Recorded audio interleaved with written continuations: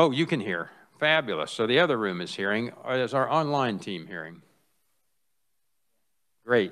And okay. And with that, if our reviser is ready for an overview on 2243, I believe I look to you, Mr. Weiss. Yes, Mr. Chairman, 2243. This was the bill that would extend the time period for the CAPERS actuarial experience study. It's currently once every 3 years. This would extend it out in statutes every 4 years, but also give the Board of Trustees of CAPERS some flexibility to adjust that to back to 3 years or up to as many as 5 years in their discretion as fiduciaries to the CAPERS Trust Fund. So it'd be 4 years is sort of the baseline in statute, with some leeway with the CAPERS board in their fiduciary duty. Thank you. Committee, any questions? Representative Neighbor. I don't have any questions, and if there are no amendments to the bill or balloons at this time, I would make a motion based on the wonderful testimony of Alan Conroy and what this does. I would move, Mr. Chairman, that we pass House Bill 2243 out favorably. Thank you. Motion by Representative Neighbor, seconded by Representative Riley. Discussion. If there is no discussion, any discussion from our higher chamber room next door? And seeing none, Representative, you may close.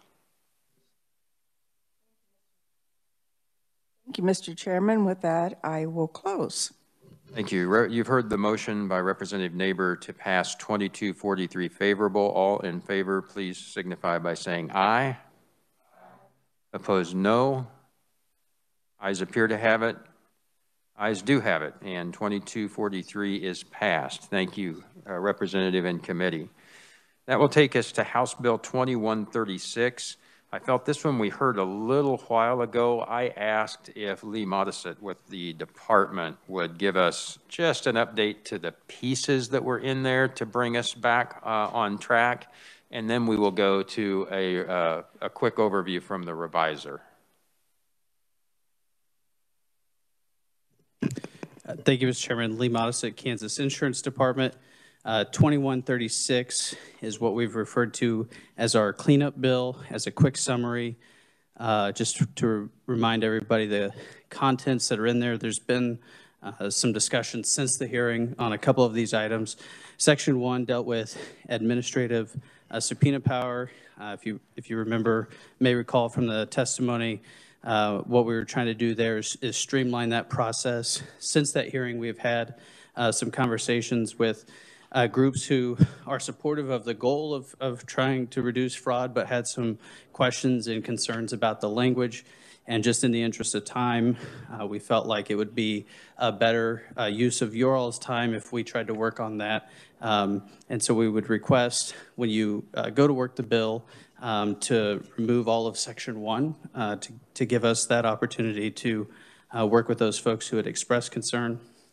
Section 2 and Section 10 deal with the auto club registration. Again, this is something that has existed well before the internet. We don't believe that it's a necessary process anymore. So Sections 2 and 10 got rid of the auto club registration completely. Similar to Section 1, though, we did have some auto clubs who reached out to us and said, hey, we appreciate that you're trying to reduce regulation. We're for that, but we have seen in other states that if you don't define what is an auto club, that other regulators after you may actually try to regulate as this insurance.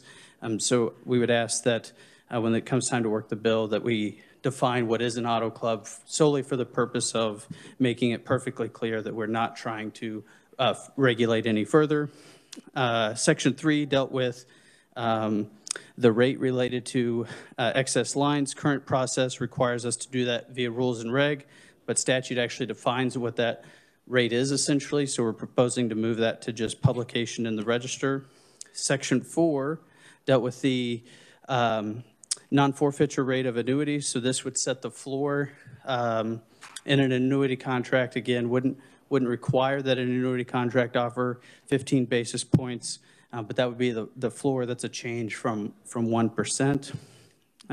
Also wanted to just reiterate that that's only if somebody is on new annuities, and is only if somebody is canceling or the annuity is being canceled due to non-payment. And then sections 5, 6, and 7 deal with utilization review. This is the committee that's in statute that hasn't met since 2015, and that process is already being handled by another entity called URAC. And then sections 8 and 9 deal with PEOs and moving the filing for their moving the filing for their financials from 60 to 120 days to better align with the process of when those financials are actually available. And if need be, I'd be happy to take questions. Thank you for that overview and an update on some of the work that was done. While I know there wasn't total agreement to that, I think it eliminated concerns that had existed. So I appreciate the department's work there. Committee, are there questions that you would wish to direct to the department? Representative Neighbor? Thank you, Mr. Chairman. So are we going to hold back on this because of all the chopping that's going on and the changes that have been made? Certainly, that would be one option. Our preference in bringing the changes forward is the rest of the policy we feel like is pretty benign and non-controversial and just good cleanup stuff. So by making those changes, it would allow us to work on the one piece that seemed to give folks heartburn. All right, so it would go back and get a little bit more work before we are looking at it, because that's a lot. That's a big concept, Bill. Well, yeah, so section 1 was the thing that gave some folks heartburn, and so we're just proposing to completely take that out. We didn't really feel like, given the time constraints, that we could get all the parties together to actually get good language in a timely fashion. So rather than rush the product, we asked those folks to work with us kind of between sessions to come back to with a different bill to try to address those concerns. And then just adding a definition related to the auto club. It's actually, the definition's already in statute, so it's just has to be put back in a different spot since we're getting rid of the rest of the statute. So what is the hope for this bill that we pass out, just the benign part, or yes, or that it goes back and you work on the rest?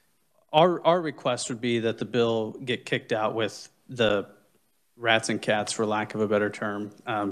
None of the rest of it was in any way, shape, or form controversial. This, for what it's worth, the Senate side did make the amendments in committee and kicked it out without section 1 and adding the definition. Oh, so that's been taken care of on the Senate side? Yep. With that, Mr. Chairman, I would move that we pass out House Bill 2136 as amended. Yes. Just for the discussion. Yes, Advisor. I'm sorry. I do have a balloon for you for your consideration. I know you have to move that we work the bill first, but I do have the balloon prepared for your consideration. Great, thank you. And I will continue with any questions for the department, but I don't know if there's anything further to overview from the reviser's standpoint, but I will look to you for the general overview, and then we'll come back to you for the balloon as well. So okay. Thank you. So for the purpose of discussion, I would like to move that we pass House Bill 2136 out favorably as amended. So I thank you, Representative, and I do appreciate that. However, if we can finish with questions for the department, I would normally not have them come in during our debate, but we're on the same page. So thank you. I believe we did have a question from Representative Miller. No, I actually was going to make a motion to, I think, same idea. amend the bill consistent with what I believe the balloon's going to be, but Well, great. I think the committee is ahead of me on that anyway. I'll circle back and ask if anyone else has questions of the department. And a good question was raised, and my understanding is that we wanted to pass sections 2 through 10 with the definition on section 2, just striking section 1 as we had heard it. And while there are some who may wish to still have section 1 in, and that's a debate we can have, the department had helped us with a balloon through that. So seeing no other questions at the moment, thank you. Mr. Chairman. And for just a moment, Eileen, I don't know if there's any other overview that we would want from our revisor on the bill, but I'd like you to just double check us before we jump forward.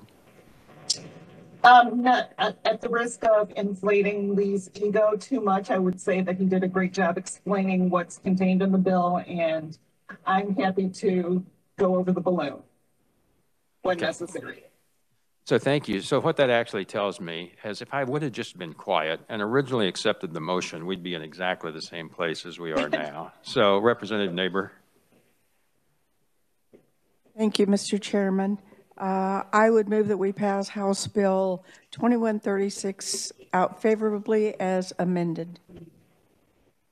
So thank you. I'll take the motion, if we may, and then we'll bring the balloon for the amendment, if that's okay. I move that we pass out House Bill 2136 out favorably. Thank you for that. Seconded by Representative Riley. Discussion. Representative Miller. I would move adoption of the balloon amendment, assuming the balloon amendment is as per described by the Insurance Commissioner's Office, which is basically to remove Section 1. Thank you for the motion to amend. Is there a second to that? Seconded by Representative Neighbor. And if the revisor would distribute and explain the balloon.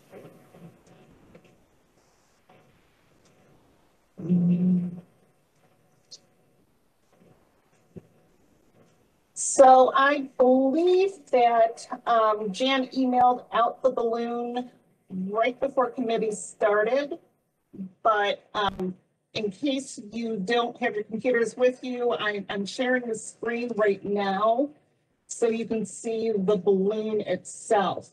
So the balloon does strike the language in section 1. That is exactly as described. In section 2, I cleaned up this for the purpose of language because we don't really use it like that.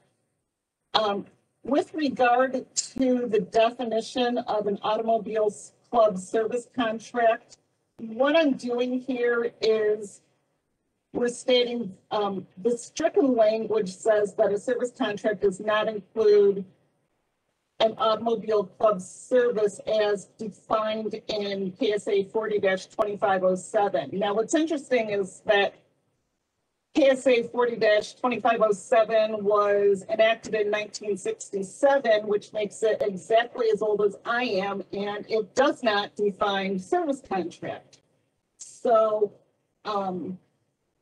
we had to kind of the Senate's version of this bill actually goes into a definition of service contract, a definition of auto club, and then a listing of what an auto club service contract contains. Now, what we did with this version, and I do stress that this bill amendment looks different, and it is different. What the department did is give you a choice if and when this bill makes it to conference. We stated that the service contract does not include an automobile service contract, and then we stated the department actually came up with a definition because one did not exist in statute. So they've come up with it. They've kind of made one up, and it says that an automobile club service contract means a contract that provides, in consideration of dues, assessments, or periodic payments of money, that promises to assist in matters related to travel and the operation, use, and maintenance of an automobile in the supply of features or services or reimbursement thereof, which may include, and then such services as community traffic safety services, travel and touring service, theft or reward service, map service, towing service, emergency road service, bail bond service, and legal fee reimbursement service in the defense of traffic offenses, none of which enumerated features or services as provided by the promisor itself, meaning the company, shall be subject to the insurance laws of the state. So it's very clearly specifically calling those items out as not being insurance.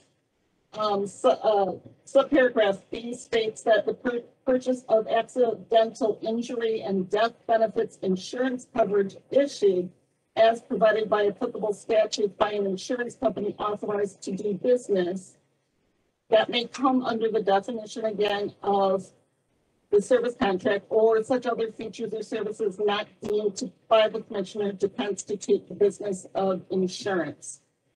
So all those items would fall under that definition of auto club service contract, and again, not be considered insurance. And I can stand for questions. Any questions? Representative Dodson. I'm not sure of the process. When you start reading the act at the top, it gives certain powers to the commissioner. So now I'm confused. If we remove number 1, section 1, is the intent to put it back in at some point, or do we think the bill stands alone without section 1?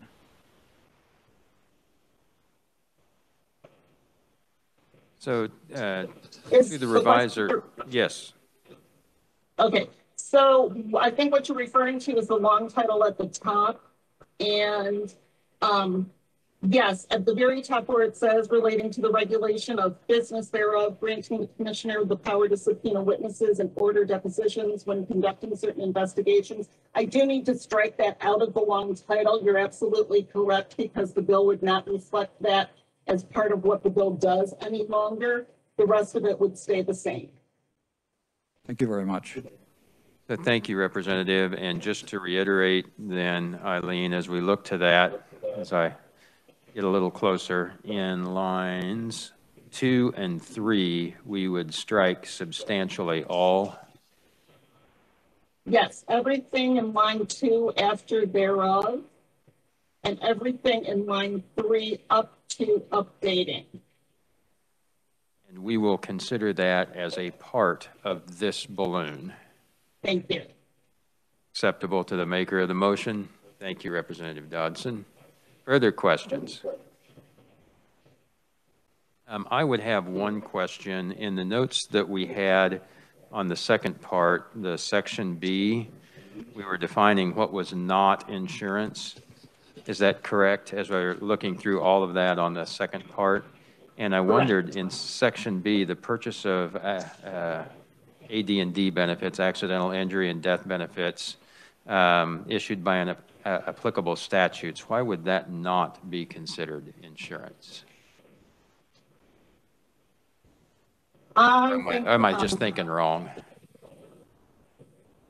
I think those are those ancillary policies that come just because you're a special member of a special group, but I believe we can speak to that a little bit more specifically. Okay, thank you. Other questions? Oh, yes, Lee.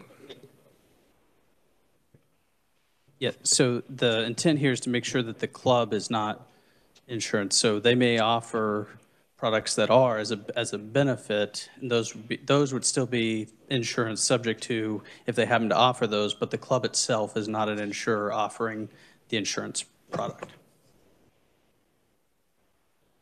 Other questions, committee?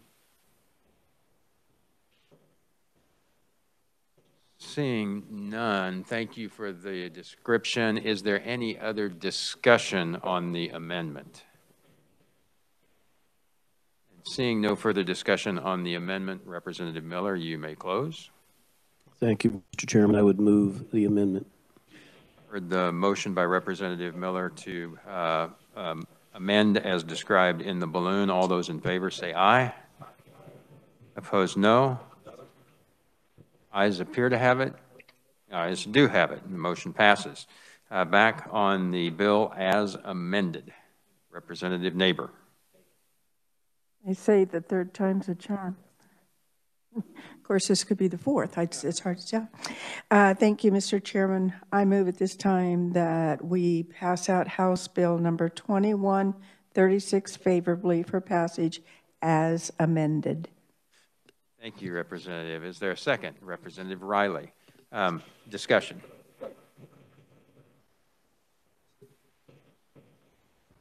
Seeing no discussion, you may close.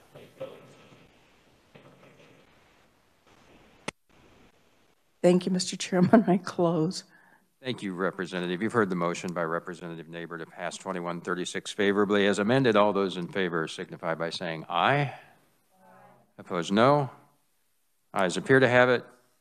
Ayes do have it, and the motion passes. Thank you for your work on those bills, committee, and thank you for the work by everyone around us in bringing that to our attention. With that, I think we'll move to our hearing on House Bill 2242 in that our conferees are here, and then continue with the rest of our agenda.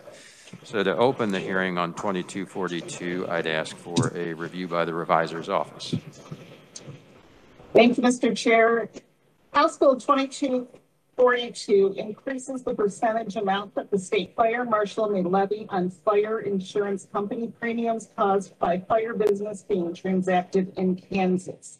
So under current law, each fire insurance company that does business in Kansas is required to pay a levy on or before March 15th of each year of 0.8% of the fire insurance company's gross cash receipts of the previous year. This levy is paid in addition to the taxes, fees, and charges that the fire insurance company is statutorily required to pay. House Bill 2242 would increase that percentage amount from 0.8% to 1.0% for the calendar year 2021 and for each calendar year thereafter. The bill would become effective upon its publication in the statute book, and I can stand for questions. Thank you. Any questions, committee? Seeing none, thank you for the overview. I would look briefly to research to go over the fiscal note. Thank you, Mr. Chairman, committee members. As Eileen explained, this is an increase of the levy on gross cash receipts of fire insurance premiums that are remitted to the state fire marshal each year, and that would increase from the 0.8% to 1.0% beginning in calendar year 2021. The Office of the State Fire Marshal estimates that enactment of this bill would increase its revenues by approximately $1.0 million to the Fire Marshal Fee Fund each year beginning in fiscal year 2022. The office indicates that this would address some financial shortfalls, and I'm sure they will address those within their own testimony. The enactment of the bill would not create any additional expenditures for the office. The insurance department was also consulted for the fiscal note and indicates enactment of the bill would increase the total fire tax percentage on fire insurance premiums from 1.25 to 1.45% by increasing this levy from the 0.8 to 1.0%. The department indicates that the fiscal effect to update the tax percentage on premium tax filings would be minimal on the department and could be absorbed within its own existing resources. Thank you. Any questions on the fiscal note? Seeing none, thank you. That will bring us to our first proponent testimony. We welcome Doug Jorgensen, our State Fire Marshal, to the committee.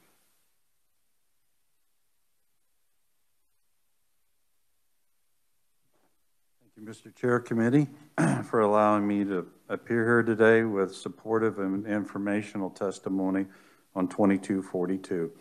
As already stated, currently 1.25% of the insurance premium levy is distributed amongst our office, the Board of EMS, and KU Fire and Rescue Training. We receive 0.8% of the 1.25. The Emergency Medical Services Board receives 0.2%, and 0.25%, and then Kansas Fire and Rescue Training Institute receives 0.2%. The amount our agency is receiving is currently not sufficient to fund the statutory and legislative responsibilities currently mandated to the agency. I do have some attachments, one of those being the actual statute, 75-1508, that breaks out the percentage breakdown. And then I also have 2 pages on the history of 75-1508 for the committee. There's been no increase in the percentage from the insurance premium levy since 1983. Back in 2002, it was actually reduced to 1%. And then in 2004, it went back to 1.25. But in 2004, the Emergency Medical Services Board and the Kansas Fire and Rescue Training were also added. So it actually reduced the portion of the levy our office was receiving from 1.25% down to the 8%, or excuse me, 0.8% that it currently is. The second issue affecting our lack of sufficient funding is the sweeps our agency happened between 2015 and 2019. And we actually received just a little bit over $9 million in sweeps from the Fire Marshal Fee Fund over that 5 years.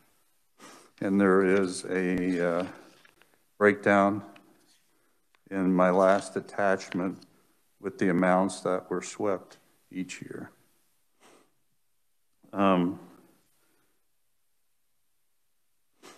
We basically operate on 2 6-month fiscal years because the transfers from the insurance premium levy come to our agency in June and December. So with that large transfer in June, it always looks like we have a high balance at the end of the fiscal year. But that June transfer we get are the dollars that we need to operate on for the first 6 months of the new fiscal year. So a lot of times when I've been before other committees and they see that high balance, I always have to explain that those are actually funds that we'll use for the first 6 months of the new fiscal year. Over time, of course, we've had increases in cost of living increases, either from the legislature or the governor. The indices that are charged by other state agencies continue to increase, and also inflation. In 2016, we were approved to hire 4 additional, we were given the responsibility for the search and rescue program for the state. And then in FY 2020, the legislature gave us the permission to hire 4 additional inspectors to cover the workload that we have increasing at our agency. In order to balance this fiscal year, we had to discontinue the Kansas Firefighter Recruitment and Safety Grant and our Get Along Kansas Smoke Alarm Program. The increase in funding would let us bring those 2 programs back and be able to fund those going forward. In closing, I just ask the committee to seriously consider this increase in funding for our office so that we can fulfill our statutory legislative mandates and continue to provide for the safety of our state firefighters and our citizens. With that, I'll stand for any questions. Thank you. Committee questions? I have Representative Dodson. Yeah, I'm sorry, I don't know much about how you're funded, but is this, does this represent all of the funding source that you have? In other words, is this a 20% increase, or do you have other funding sources for your department? The insurance premium levy fund funds probably 95 or 96% of our budget. We inherited the boiler inspection program from labor about 5 or 6 years ago. There's some funding there just for the boiler program.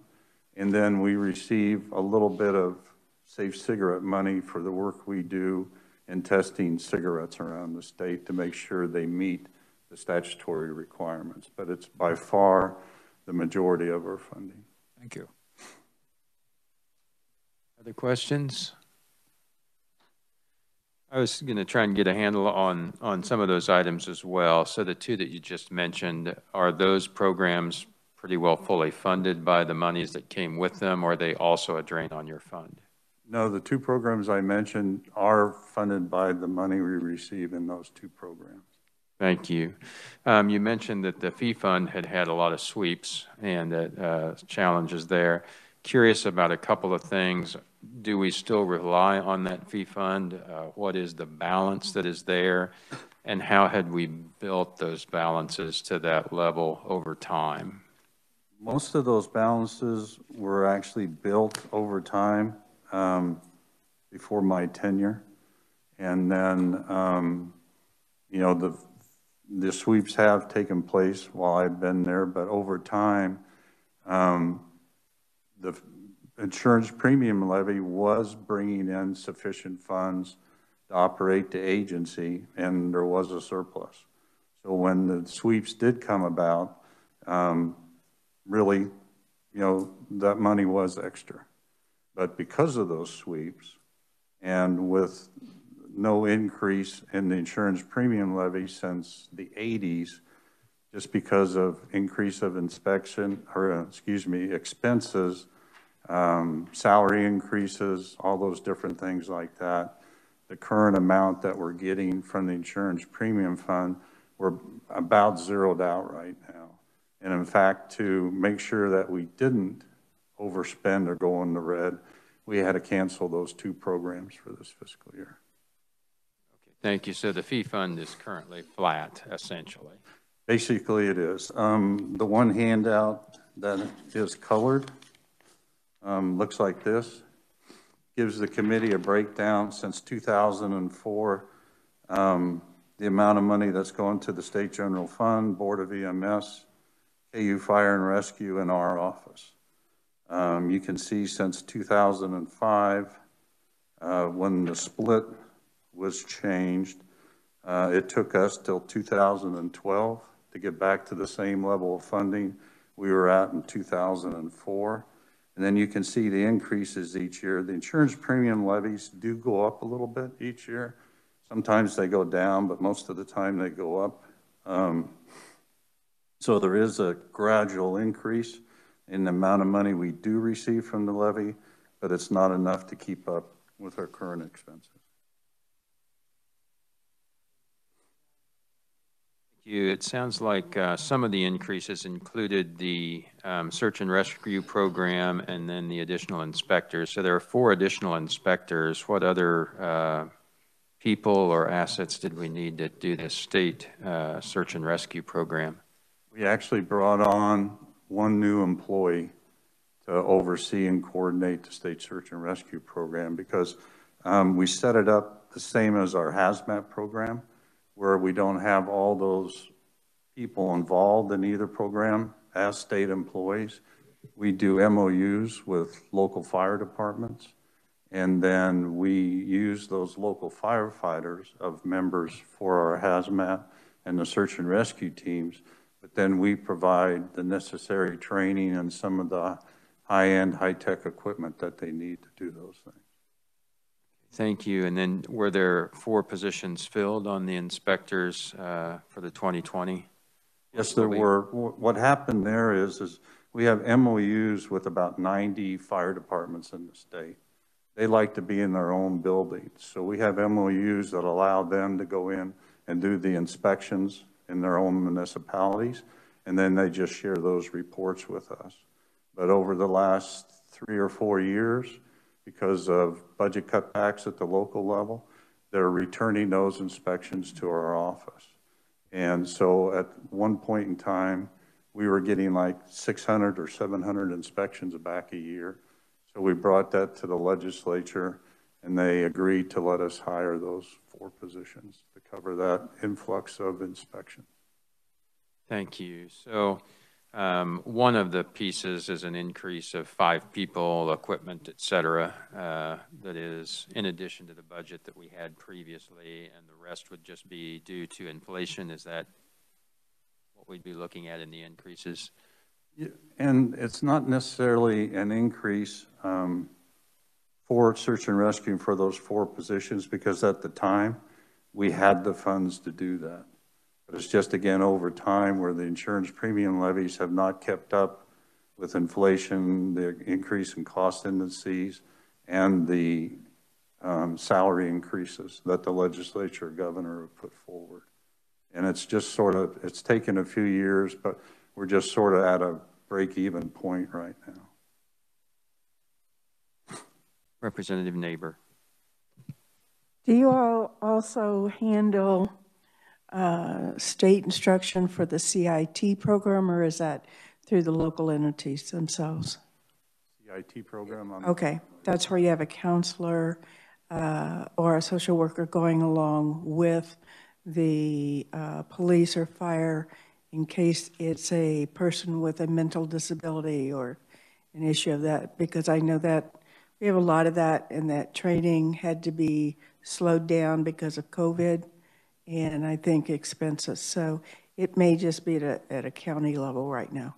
And it could be, and we do have fire investigators, we do have the search and rescue and hazmat responders, but they're not first responders like law enforcement or your local fire department. We're always there after the fact to help with whatever the issue is, or to help with cleanup, or whatever the case might be. So we are not involved in that program. And so what, we've got some areas I know that have their own fire marshals within the fire departments, but I'm sure there are a lot that can't afford to have maybe that position available. Is that when you go in and cover from the state perspective? We do. Currently in the state, probably about 85 or 86% of the fire departments in the state are volunteer. So there's only about 14% that are either full-time or a mixture of full-time, part-time. So we do keep very busy supporting the volunteer departments in the state, because that's the majority of the departments. And they don't have the expertise for either hazmat, search and rescue, or for fire investigation. Thank you very much. Representative Riley. Thank you for presentation. A couple of real quick questions. First of all, just to clarify on the sweeps, the last couple of years, is the state still sweeping funds out of your account? I know that I just started on a budget account, and it seemed like whenever I saw budget numbers that was presented to us, it didn't include the sweep. But are you still having your funds swept? No, not since FY 2019 was the last. So 2 years ago. Because there's no balance. Okay. So then I guess my second kind of indirect question to that is, so are your employees, and would you review with me how many employees you have full-time? Approximately 70. So of your 70, do they fall under the state CAPERS plan, or do they fall under fire and police? All of our employees fall under. Okay, because there is a definite difference of what the different firefighters that are on the city plans, that they are typically part of maybe a little bit better plan than what your plan is, kind of thing. So just, okay, thank you. Other questions, committee? So, and if I'm looking, the color chart that you had mentioned kind of lays out the budget for us, is that, or at least the revenues for us, I should say. As I look at, do I want to pay attention to that bottom available for the office? Is that kind of the trend line that would show what's available to pay these fees and where we are needing the variance? Those other pieces had some pretty healthy increases, although it actually looks like there's been decent increases in the total levy, and part of it may have been eaten up by some of those other items. But Is that really where I need to look at that? And it looks like that's been increasing in the 4 to 5% range in recent years, but our costs are a little higher than that. Yeah, it's not keeping up because currently our budget for 22 has been through both budget committees and I think approved by both full budget committees. And our budget for FY22 is about $6.3 million. Now you can't add in the money we have from the boiler program and the other fee I talked about, and that takes that 5.9 from the insurance premium levy and adds, you know, some additional dollars to that. But the total actually still is right at or just below our approved budget for FY22.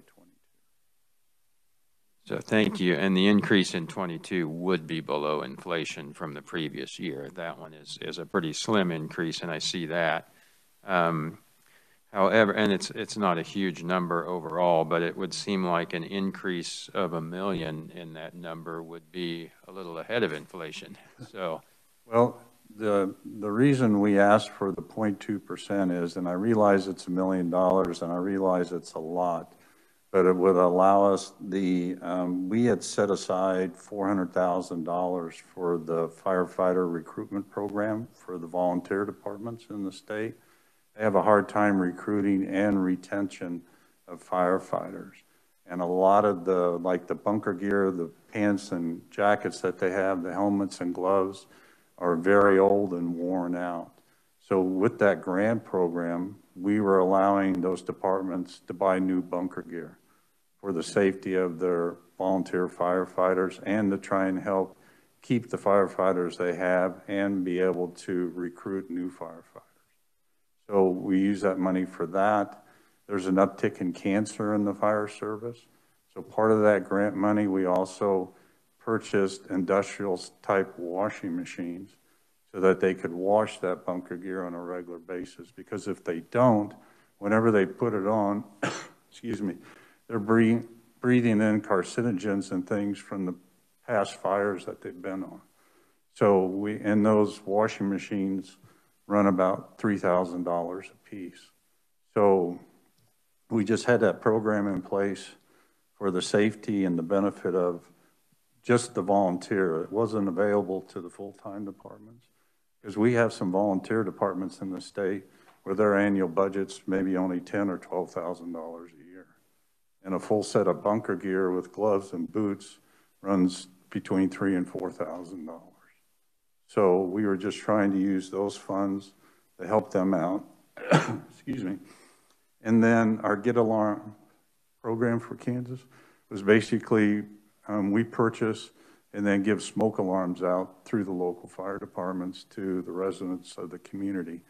And we had been spending around $50,000 on that. So all total, we reduced our spending this fiscal year by $450,000 and had to cancel those programs. So half of that increase would be just to bring those two programs back. So thank you, and I appreciate all that our firefighters do across the state, from our large municipalities to the small ones. I may follow up with one more, and then I will recognize Representative Neighbor. With the bunker gear and the washing machines, what things would I pay for with the local fire department in the local fire levy? Would that ever cover those types of items, or is that outside of that budget, or is that variable? It could be things that come out of the local budget, but again, on the volunteer side, especially with COVID, they're struggling budget-wise because depending on the department and where they're at, it's different all over the state with levies for their local fire response. And again, there's a number of departments when we started the grant program that only had an annual budget of maybe $10,000 or $12,000. And there's no way they can afford to purchase more than one set of bunker gear a year or the extractor machines.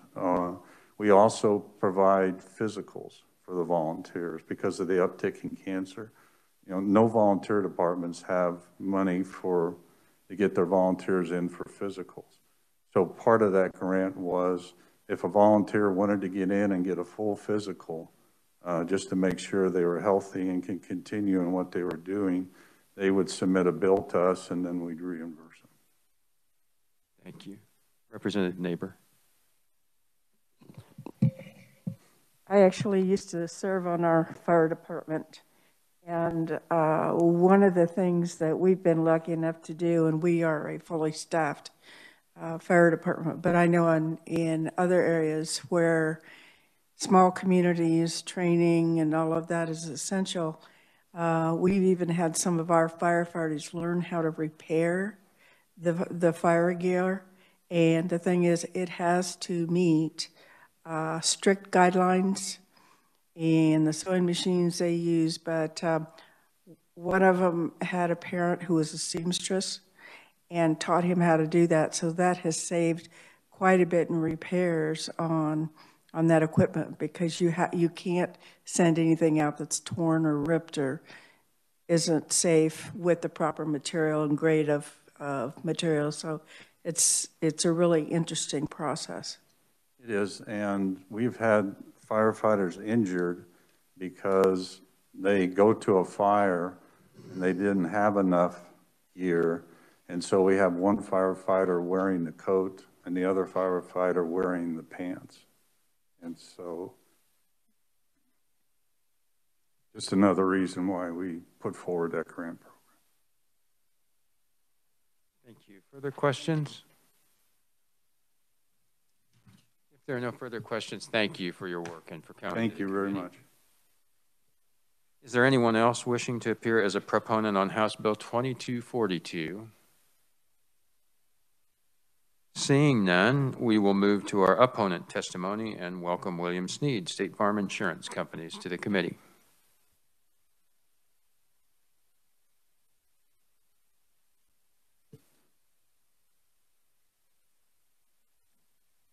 Thank you, Mr. Chairman, members of the committee. I am Bill Sneed, appearing today on behalf of State Farm Insurance Companies. I want to start off with, as I did in my written testimony, make it crystal clear that State Farm supports the hard work of the State Fire Marshal and the men and women at the front line who work hard to protect our insured's homes and valuables. However, having said that, we cannot support House Bill 2242. And as I say in my testimony, the bottom line is this is a tax increase, and it's a tax increase on our policyholders. Now, we don't believe it is fair to our policyholders to attempt to correct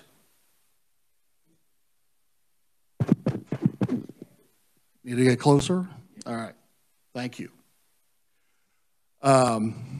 We don't think it's fair to our policyholders to ask them to incur additional tax burden for a better term, mistakes that previous legislatures and or fire marshals made starting in the early 2000s. As my testimony reflects, these changes from the 1.25 going to the state fire marshal to where it is today were all agreed to by the state fire marshal. They're all part of what the legislature wanted to have happen. And I have a huge amount of respect for our current fire marshal, so I'm not shifting anything towards him, but I mean, the original deduction that the fire marshal got was only supposed to last for 2 years to kind of get the EMS program going. Well, the next year they said, well, we need another year. And after that, they said, well, we're going to make it permanent. And oh, by the way, now we're going to add KU. Those were decisions made by your predecessors and were supported by the state fire marshal. So we don't believe it is in fairness to our policyholders. Now, I don't want to mince words with anybody, but the truth of the matter is they've been receiving increases every year. Premiums are doing this. They're going up every year. And so when you add a percentage to that, that means you're gathering more money. Now, maybe it may not be enough money, but that's a matter to bring to House Appropriations or Senate Ways and Means. And finally, without taking a position, my client would not take a position, obviously, on the viability of sweeps that were done, but clearly that severely damaged the budgetary problem for the state fire marshal. But again, that was a decision made by the legislature and signed into law by the governor. So based upon that, we urge the committee not to take action on House Bill 2242, and happy to answer questions at the appropriate time. Thank you for your testimony. Committee questions? Representative Miller. I may be completely lost, but when you talk about increasing premiums, what's that mean? What kind of increases? You'll see on the my second page of my testimony, the direct fire premiums over the years and then the taxes collected. So they've ranged in around every year an increase of $200,000 to $300,000 a year. But my question is, I apologize because I wasn't clear, but what would this bill do?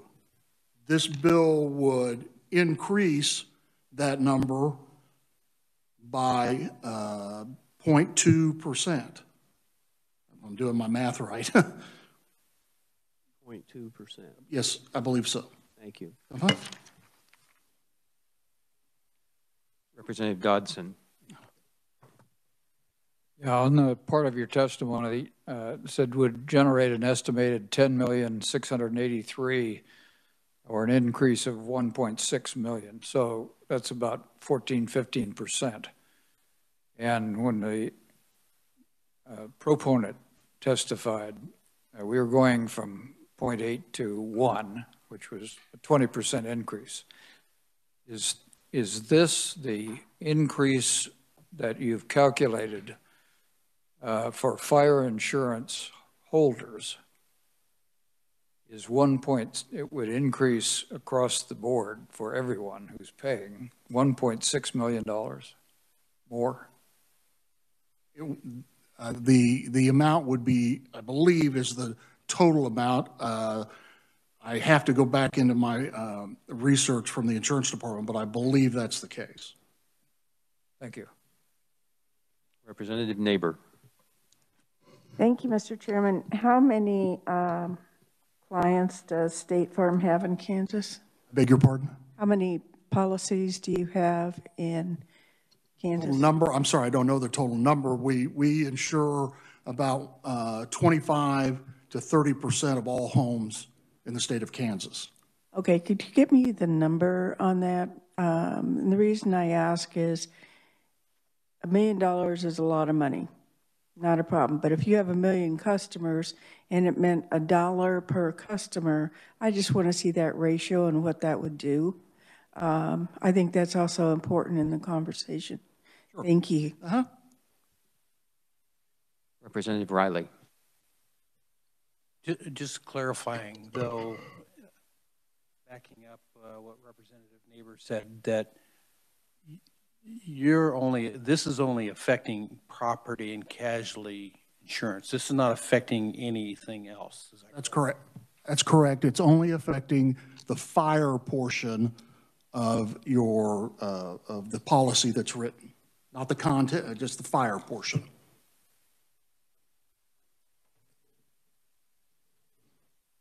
And in the other room, we have a question from Representative Proctor.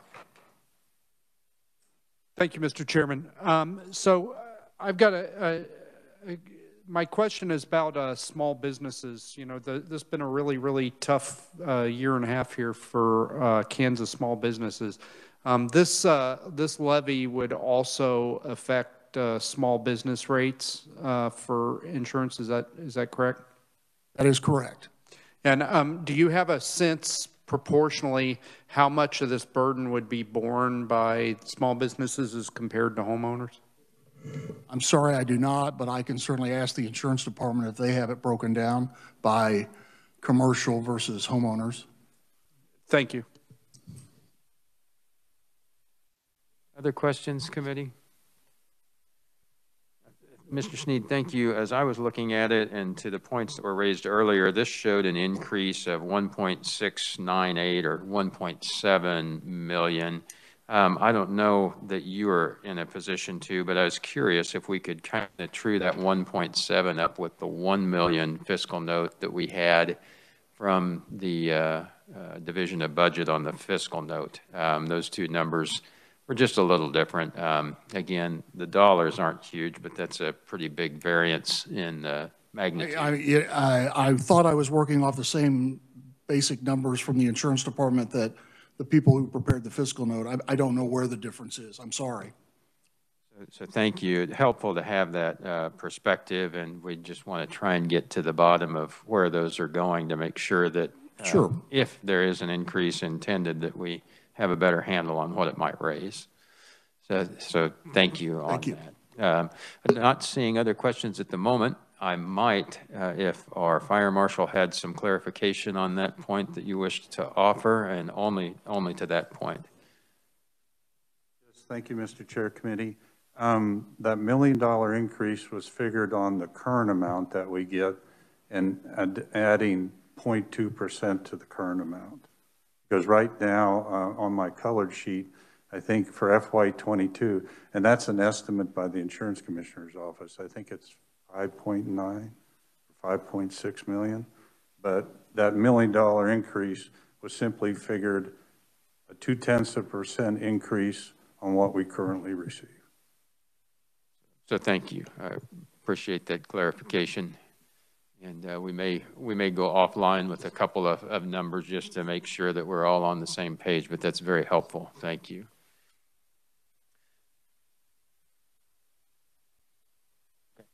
With that, we do have a couple of other written opponents. Is there anyone else wishing to appear as an opponent on 2242?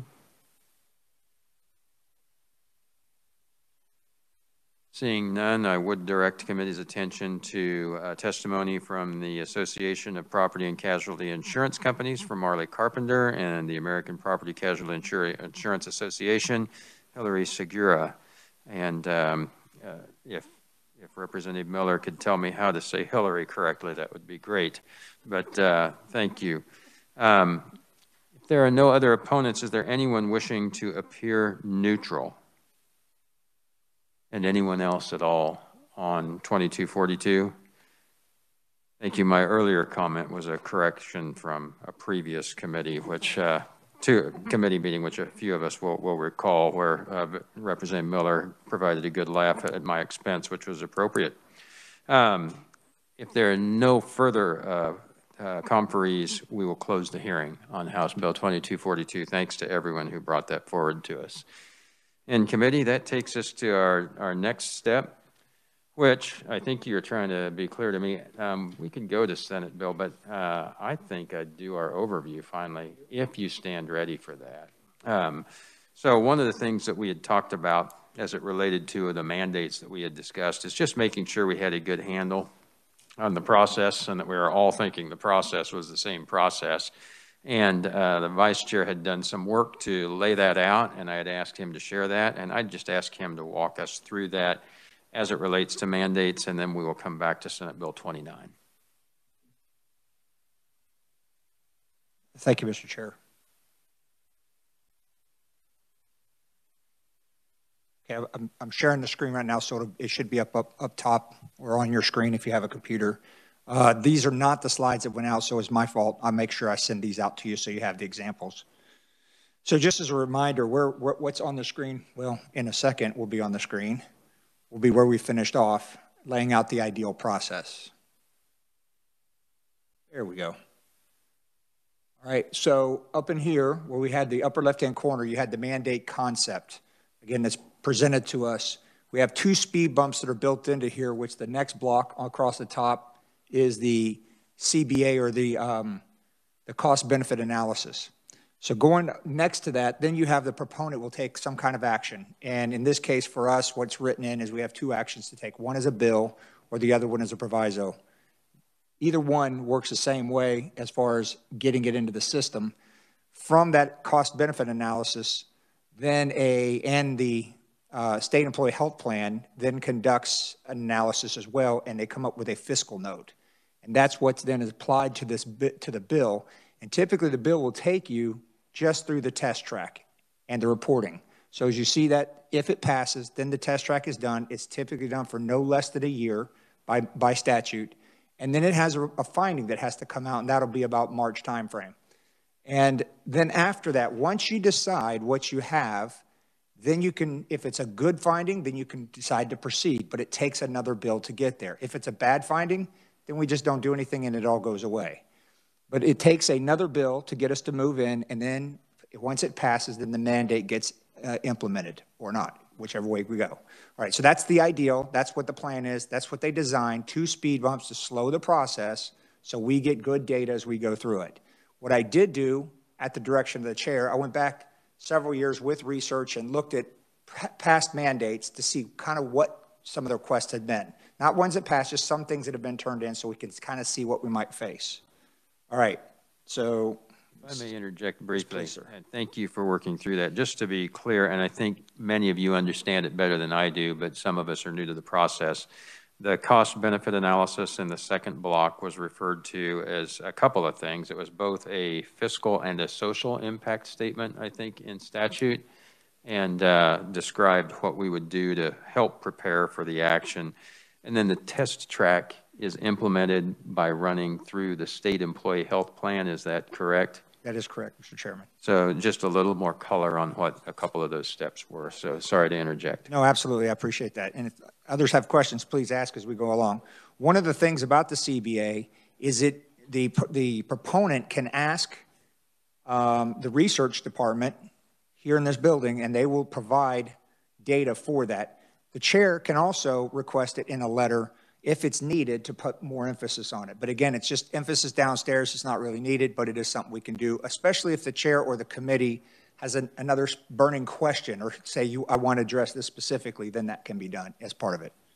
Okay. So here's one of the examples that I found going through it. So a bill was submitted, and they did a cost-benefit analysis. They then put in the bill submission, went through the process, requested a test track to be done. However, in this example, what they did was, what they did was they asked for it to go ahead and be implemented. So what you see coming down the left-hand side after the test track, the findings are there. However, if the findings weren't good, or if they were good, the mandate was already built into the bill. So there's no step to come back. But if the findings were bad, then we actually had to submit a bill to undo the mandate before it got implemented, as it was being implemented, or in this case, taking away a mandate that was already approved. So that was one of the ones I found out there. It was an interesting thing, but you had to read into the bill to realize what they had done in that request. So it's just something that would speed up the process because it skips a step. And if all things are good, then off you go. Again, that's what a lot of these things we're doing, were to try to speed up the process. If there are no, yes, sir. So I'm curious on that one. This one was before us. Did it actually pass? So did that bill pass? And in the creative, or it may not be the right, in the different writing of the bill, then did that jump straight to implementation? It did not pass. Okay. It got hung up. Thank you. Went too far. Sorry about this. Yep, thank you. Trying to make sure we get these things right. All right, the next one here is no CBA was done. A bill was submitted to go into a test track. So all the systems were followed except the very first speed bump. They put the bill in to just go through the test track, stop at the findings, and then another bill would have had to be submitted. This is another one that did not actually get passed. And again, trying to speed up the process, did not ask for the CBA, didn't realize that they could do it, and that's what held them up. Any questions on this one? So I haven't seen a lot of them, but it seems is this somewhat regular that we might see one submitted without that and say, well, we'll start and jump to the test track to get better details? Is that a common approach? Not a lot, because if you want your bill to pass, you really need to have the best data and the best numbers, because if you're asking an insurance company to make a mandate, you know, it's about the dollar. It's about the dollar for the policyholder and what that covers and what it allows.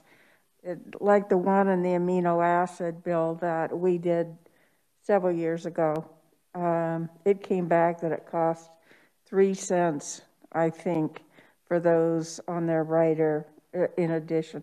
So that was a very, very low cost item.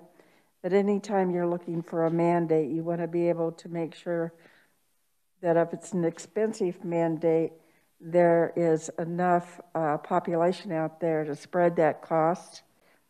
And I think you also have to look, because when we looked at the amino acid bill, and I'll give you just a quick note on that, what it is kids born with the inability to process protein. And so these kids would have to go to the hospital on a daily basis to get IV medication. The interesting thing was there was a new milk product out on the market, a baby formula, that they could take at home. Insurance wouldn't pay for them to take it at home. It was cheaper, but they wanted those parents to bring that child in daily for an infusion. Well, what kind of trauma does that do to a little child, a baby? What is the impact on transportation? You know, you have to look at the spectrum of everything. And so they test tracked it, and it was so minimal that the state's already gone ahead and put it on without us doing anything. But you could have a lot of other incidences. We've had quite a few comments on hearing aids. Hearing aids are expensive. And there's been an attempt for several years to try to get a mandate for hearing aids. That may be something that comes up, and there's probably a bigger demand for hearing aids, I will tell you, than the amino acid bill.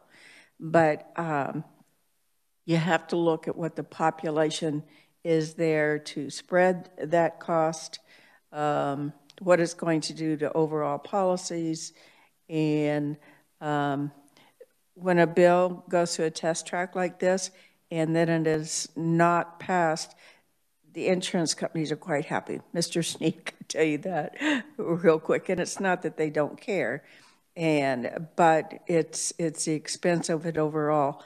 And I've had my discussions with the insurance company and the process of making money. But what we have to do is look at what's best for the people. Does it involve a lot? Does it involve a few? And what is the population? Thanks for that additional experience that you have in working through them. So, other questions? Please continue. Okay, thank you, Mr. Chair. So in this example here, they did a CBA, they did the bill. However, they asked to skip the test track because they had the data, they thought, from the CBA, and asked to go straight into implementation. Again, this is another one that did not pass, simply because they just did not want to skip the test track process. Okay, and then I just have two more quick ones. And in this one, there is no CBA that was done. No CBA was done on this one. The bill was submitted, and they requested to do the test track, but they also wanted to go straight to implementation. And again, the way I took this thing and what I read from some of the testimony, it was that they just needed to speed it up. They thought it would be important enough, and they could get enough of their data just from the test track. But again, remember, in that test track phase, it's a minimum of a year, but then there's also another break of a year potentially, or two, in that process. So it's really important to read the bills that come through to make sure we understand what the test track impact is as well. And then the last one that we have on here is, this one was an interesting one where they skipped it all. They decided to not do the CBA, not do the other thing, go straight to implementation. The way I understood this was kind of viewed as an expansion of a mandate that already existed and wanted to expand the scope a little bit more. So that might be something we would see in going through this process, and then where do we fit in here? Because it doesn't really give us any differentiation for an expansion of a mandate. We have to decide how we want to take care of those things. But if you follow even an expansion through the process, it would still need to go through those various things. So, and then the last thing up there on the chart is, again, just to remind us what ideal is for us and what we wanted to do. Again, CBA, bill submission, approved test track, based off findings, then we go forward from there with a new bill and implement.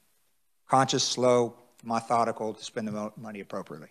Okay, with that, Mr. Chair, hopefully it wasn't too long. So thanks, and thanks for ending with the clean slide again, just to remind us of the process. That was helpful for me. So any questions or further comments? Thanks for thinking through that, and that might give us a framework to apply as we consider some of those mandate bills that have been brought. And please catch me on that with any thoughts that you have on those that are before us and how we might best proceed. So with that, we will step into our hearing on Senate Bill 29, I believe. And I'd begin with an overview from the reviser. Thank you, Mr. Chair. Senate Bill 29 is the Senate version of House Bill 2072, which amends KSA 40-2C01. The Senate Committee of the Whole unanimously voted to pass this bill, and it was referred to the committee upon its introduction to the House. The bill amends the effective date of the risk-based capital instructions that insurers use to file their annual risk-based capital report. As you recall, the date changes every year to the last day of the immediately preceding year. And that amendment occurs on page 2 in line 2 of the bill, where, as you can see, the date changes from 2019 to 2020. The Senate Committee on Financial Institutions and Insurance did amend the bill by making it effective upon publication in the Kansas Register, and I can stand for questions. Thank you. Committee questions? So the committee, the Senate committee did make a change to make it effective upon publication in the Register. That's correct. I believe they were very anxious to make this, they were anxious to show how enthusiastic they were in their support of this bill. Very good. Thank you. And Representative Neighbor. As a history on this bill, we have heard this already and changed that date, have we not? And this was their matching bill. And what they did, in essence, was take it from statute book to Kansas Register with no other changes. In fact, this was on the consent calendar. Thank you. So correct. The House bill has passed out, and the Senate had passed their version also. So I forget our House bill number, if anybody has that reference. 2072. 2072.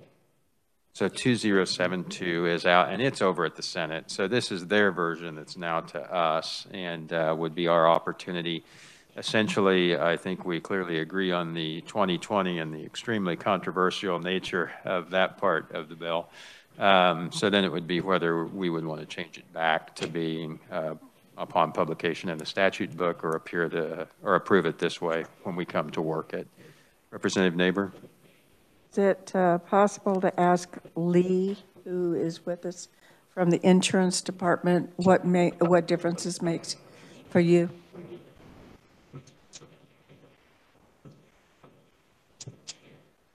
Thank you, Representative Neighbor. I haven't had a chance to say this very often yet this year. A difference to us doesn't matter. From a process standpoint, is something for you all to consider, but publication is irrelevant.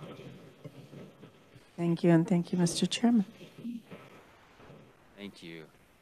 Other questions?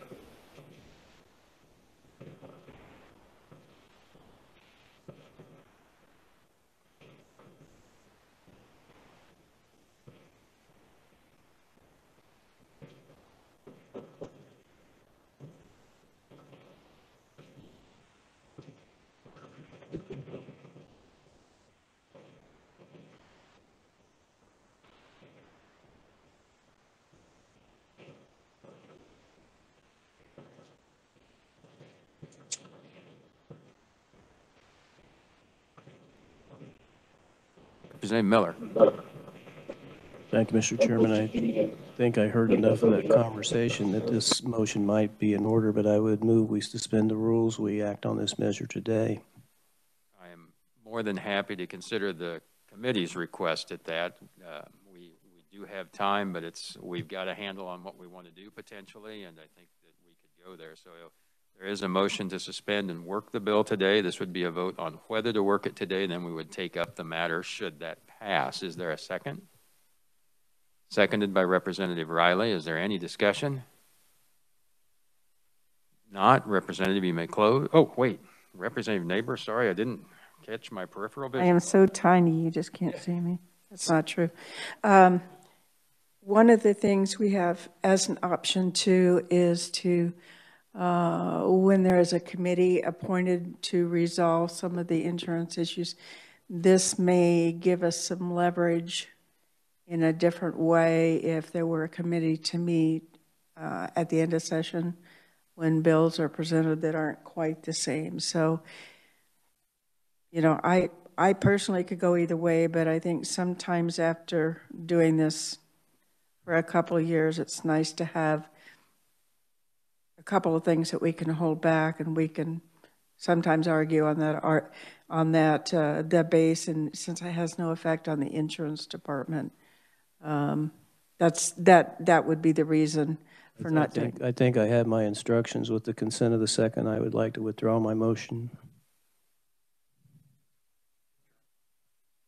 Either way. So, thank you. If any further questions or discussion on the hearing portion? I don't believe we have anyone planning to appear as a proponent. Don't believe we have anyone appearing as an opponent, neutral, or anyone else at all on Senate Bill 29. Should be able to remember that much. If there are no other conferees and if there are no further questions, we will close the hearing. And that brings us to the end of our activities for today. And again, if we wish to wait, we're just fine. We can go either way on what the committee wishes to do. So with that, anything else for the good of the committee?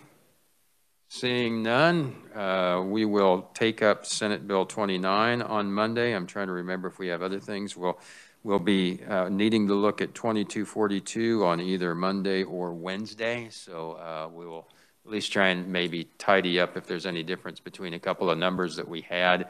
And then we'll see what other issues we may be able to address. I do want to thank Representative Miller for a couple of things, and one is to bring my attention to bonding in general.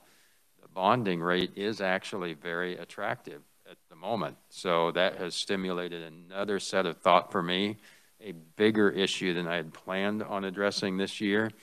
But if indeed our bonding rate is only 2.7%, and I had as well, it may behoove us to at least look into that issue, and I appreciate that coming up. So watch for that to show up as a new one. It's coming pretty fast, but not to some of you that were thinking about it before me. Other than that, we're adjourned.